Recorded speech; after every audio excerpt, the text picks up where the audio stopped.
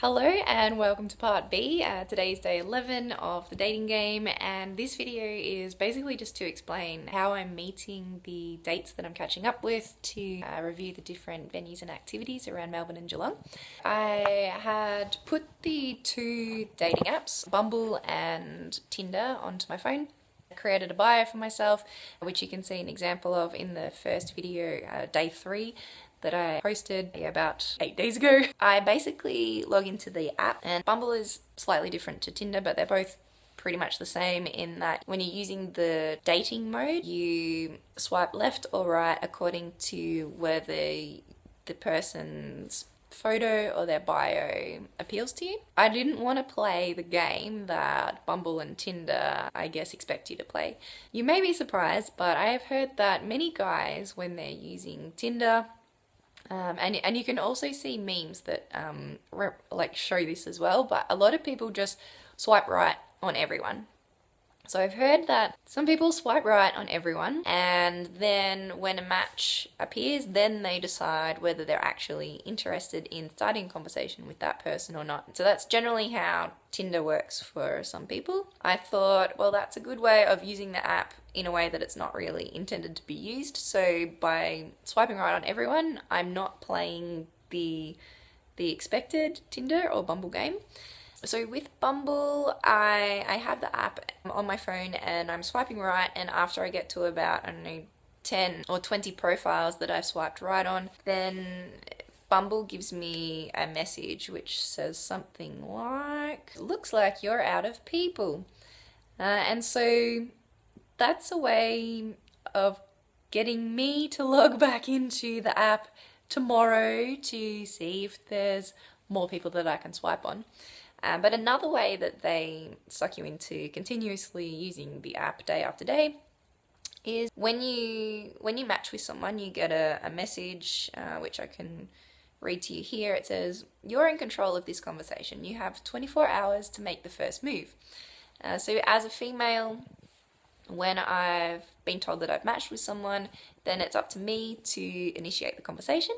So I'll write something, and then the guy has 24 hours to reply, and if he doesn't reply, then the match disappears. So again, Bumble have designed the app so that you have to keep logging in to see if people have written to you, and then if I log in tomorrow and someone that I wanted to write to me hasn't written to me, then I'll probably keep swiping.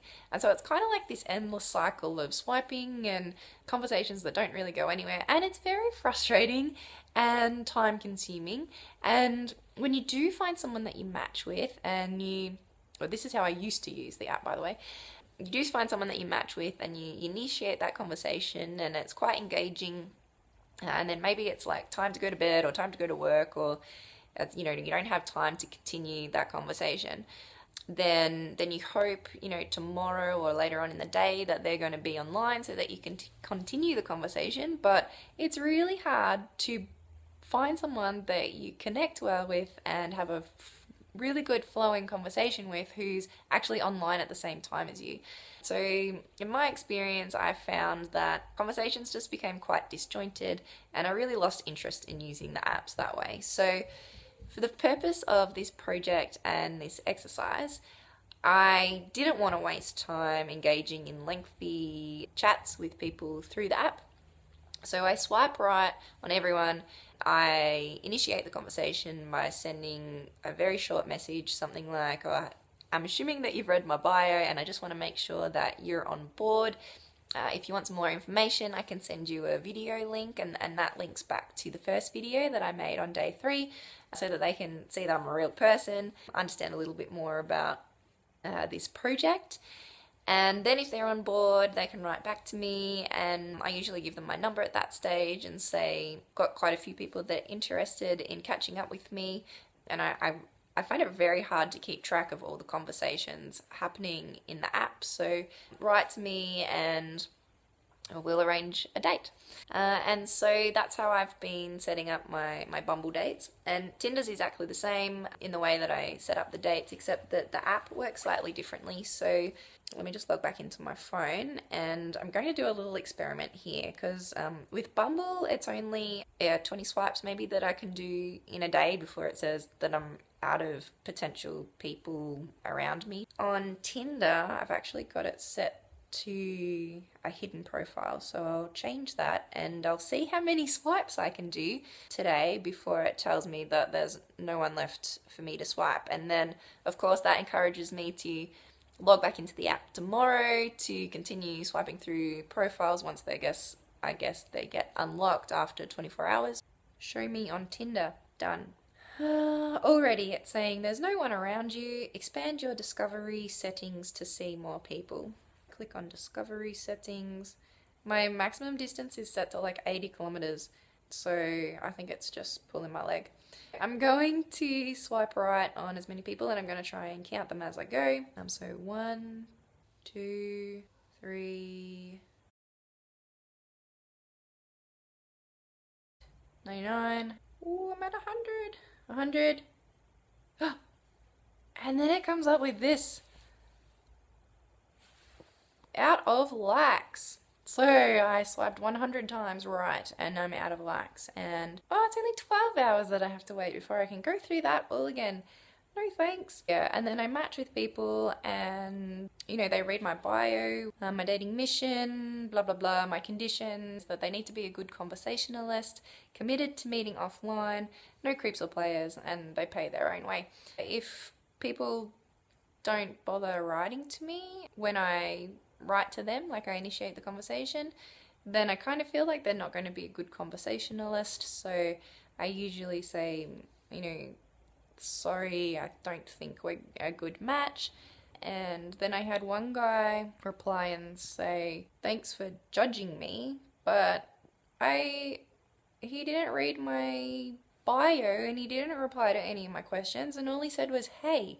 And then I did like a good paragraph, and then he said hi, and then I wrote, are you a robot? And all he wrote was, no, why? Not a very engaging conversation, and someone that I don't really want to be having a first date with. So yeah, I'll be unmatching that guy. Dating apps and me, I don't think we're all that compatible if I use them the way that they're designed for us to use. Initially, I thought that dating apps were the best idea in the world because as a shy girl who is like, I don't think I've ever gone up to a guy in a public space that I've found myself attracted to and introduced myself to him.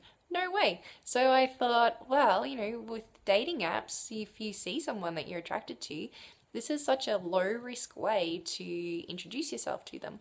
But what I found in the past was that I would invest time in finding people's profiles who I was attracted to, and I would put effort into engaging in conversations, and those conversations often didn't go anywhere, and I just found that I was really wasting my time using the dating apps. So that's why I thought, well, instead of using dating apps like that, I'm going to use it completely differently. And so this has become the dating game, where I am simply just trying to meet people that I probably would never have met otherwise. So if I swipe on everyone and if they're up for meeting me, then that's great. And there's no expectations of it being an actual date. It's just a meeting. And because there's no expectations, then both of us can relax and just enjoy experiencing the venue or the activity and just getting to know each other. I guess if I can compare it to when I've been on dates previously with guys that I've been really excited to catch up with after having chatted to them a little bit online, and then when you meet them, they don't actually live up to the expectations or the image or the person that I'd created in my mind. So through the app you get like only a tiny bit of the person, who they are, their personality, their mannerisms, and you could spend hours in conversation online trying to get to know someone, but you invest 1 hour of your time with face-to-face conversation meeting up in person, and you get so much more. Like, it's such a richer experience. I thought rather than playing the superficial dating game using apps where half the time people not very good at holding the phone where people are totally judging books by their cover. A lot of people get scammed. A lot of people using old photos. A lot of people are using filters on their photos. A lot of people are getting you to click links that take you to some website where you have to stick in your credit card details, and it's a total scam. It's not a pleasant world to be in. I don't want to be spending a lot of time on dating apps. I want to just meet people naturally. I believe that good relationships start with friendship. If I can meet these people out and have a real conversation and get to know who they really are, that's better than spending hours online looking at a screen trying to engage in conversations with people who aren't really going to get an accurate feel for who they are. Oh, this is a really long video. I think that my experience that I had with the first 6 dates that I went on was far better than, even though that probably took 6 or 7 hours of my time. Easily, I would have spent 6 or 7 hours a week swiping through profiles and trying to have conversations with people, and that time just went nowhere. But I've made a handful of really good friends. Well, not really good friends, but we could potentially be really good friends because they were all really good guys. I guess the bonus for them is that I know a lot of single females. If someone suitable happens to be at an event that I could introduce them to, then bonus for them. I'm going to wrap up this video now. I just wanted you to understand how I'm using the dating apps to find people. So I'm just swiping right on everyone, and for those people who are putting in the effort to engage in conversation with me, I double check to make sure that they're on board, and then we pretty much arrange a date straight away. Yeah, I find that meeting these people without any preconception of who they are just makes it a really relaxing way to meet people. And yeah, thank you guys for being very open-minded and for accepting the challenge to come out and meet me. And yeah, I look forward to going on more dates and reviewing more venues and activities because it was such a fun time. Alright, thanks for watching. Cheers.